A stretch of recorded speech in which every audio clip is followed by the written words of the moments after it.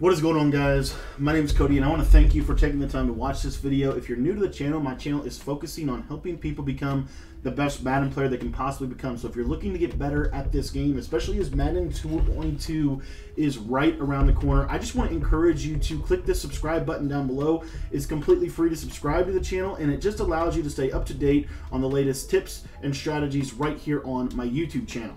Now in this video, we are messing around a little bit with some Tampa Bay 5-wide. I absolutely love the 5-wide offense. I feel like 5-wide truly does make you a better passer. And so if you're looking to become a better passer, I've been messing around a lot with 5-wide concepts here towards the end of the Madden 21 season as we kind of work to the beginning of Madden 22. And so I'm excited to share with you a little play out of the empty bunch wide formation within the Tampa Bay Buccaneers offensive playbook. What's cool about this Tampa Bay Buccaneers offensive playbook is you'll take a look and you'll notice that the empty tray stack, which is a formation that we've actually broken down in our True Fan membership, is in here as well. And you can also have the empty bunch wide. So in the weeks to come, or in the couple days to come, I'm going to be updating the True Fan membership with this empty bunch wide offense. So you can use empty tray stack in combination with empty bunch wide. They also have this empty tray flex, which is a kind of more traditional 5-wide spread look. So some pretty unique little plays and packages. But anyways,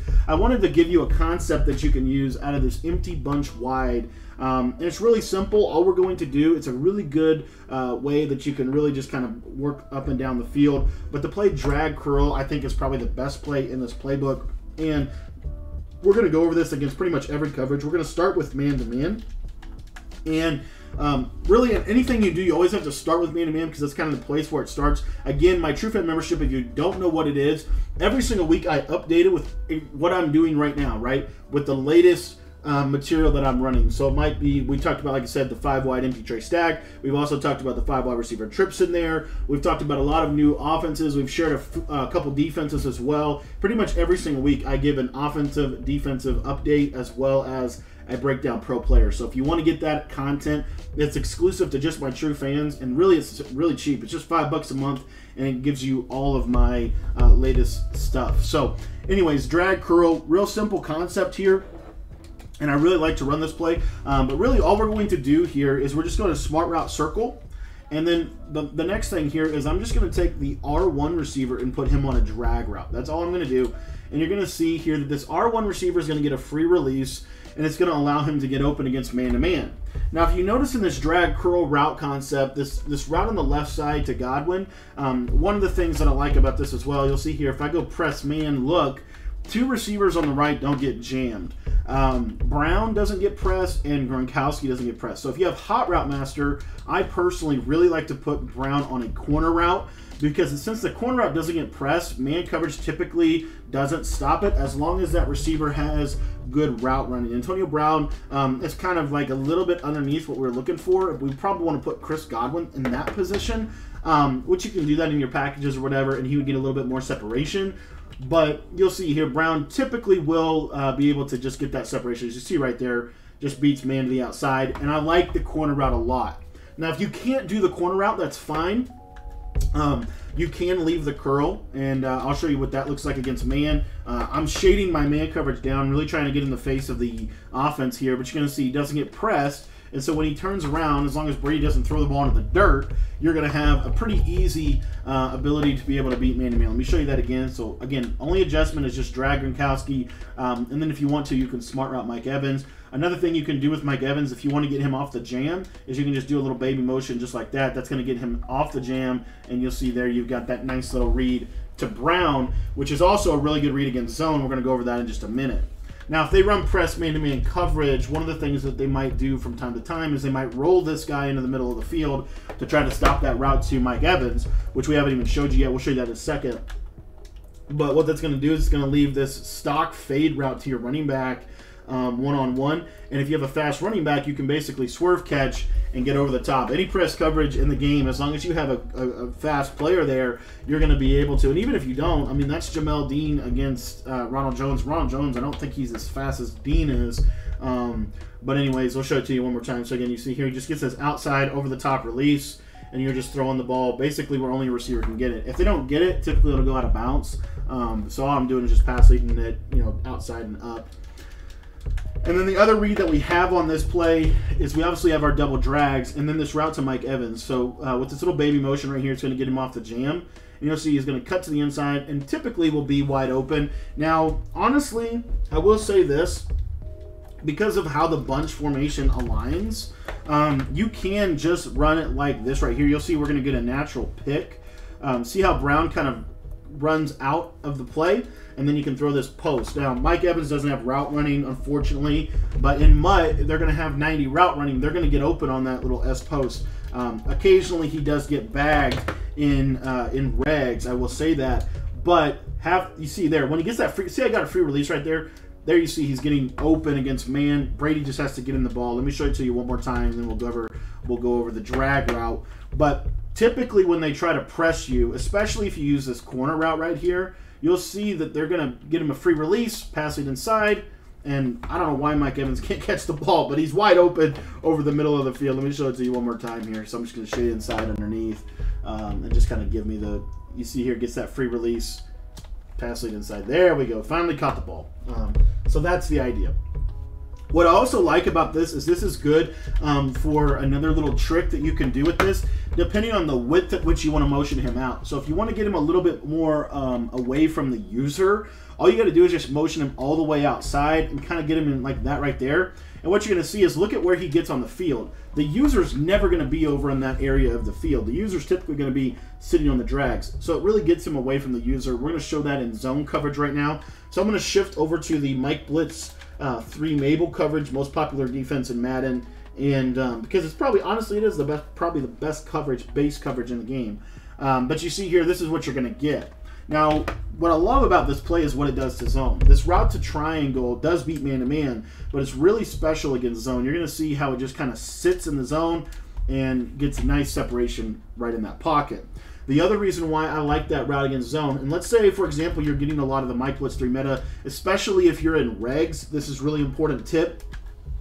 If you're in regs running this play, I would recommend just simply dragging Godwin. The reason why is because you're going to be using that curl on the right, and that curl is going to hold the seam flats up, and look at all that grass that you now have to be able to throw that drag against the seam flat zone.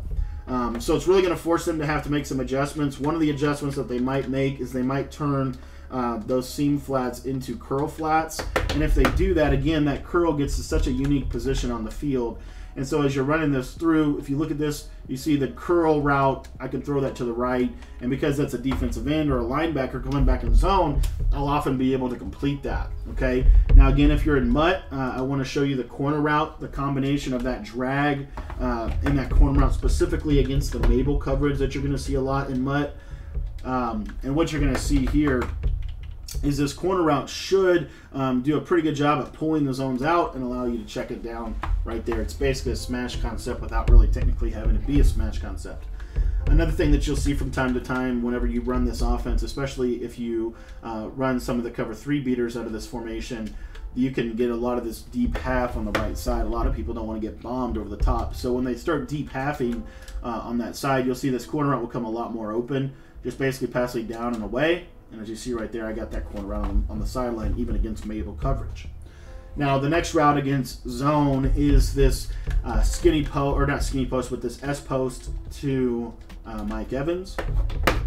And you'll see that against zone coverage, when I motion, I really like the motion out against zone because it really helps with the spacing. But look at where he gets on the field, right underneath the deep blue. Especially when you smart route him, he gets a little bit more shallow, and I find that that's really, really good for the totality of this play. Another thing that I like about this concept is that you have this route on the left, and I don't know that it'll work properly in this video. We might need to be, ball might need to be on the other hash mark for this to work. But if you watch this route to square, you're going to see that it's that stock fade, and the corner does stay with him. And as you see right there, we can throw Mike Evans late in the play. But you'll see if I flip this, take a look at where, and I'm just going to flip the defense because they would be to the bunch side as well. So let's say you get something like this, okay? Look at where Jones is at. You see how he's there? If I motion him to the left, you're going to see that he is going to come into the backfield. The other thing that I can do with this is, you know, I could motion him, if I can motion him out as well, and then I could basically motion him back in and kind of get a little glitchy with the snap. And I'm just going to, for this video, I'm just going to put Evans on a corner just to show this concept. But again, just kind of get him in like that, kind of get it kind of ghost snapped almost. And now you've got that corner fade concept, and look at that fade. It does have a little bit of a step on the corner is all I'm trying to show. Okay, so that's it's not like super great, but it is something that you might be able to get. You just have to read it. So and really, if you're facing a lot of zone coverage, I would recommend just putting him on a corner as well. So now you have a corner, a post, and a curl, and you really can attack the sideline. You'll see against cover 3, because short side corner routes are so underrated against cover 3. So that's why I love having the ability to put corner routes out there.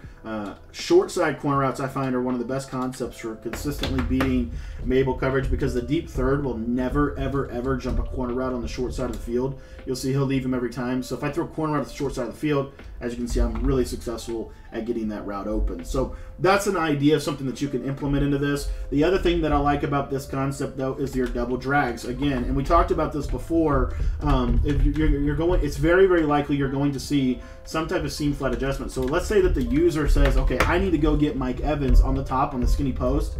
Now you've got this drag route, and if you watch it here, you're going to see you can still throw that even though there's a zone in that area.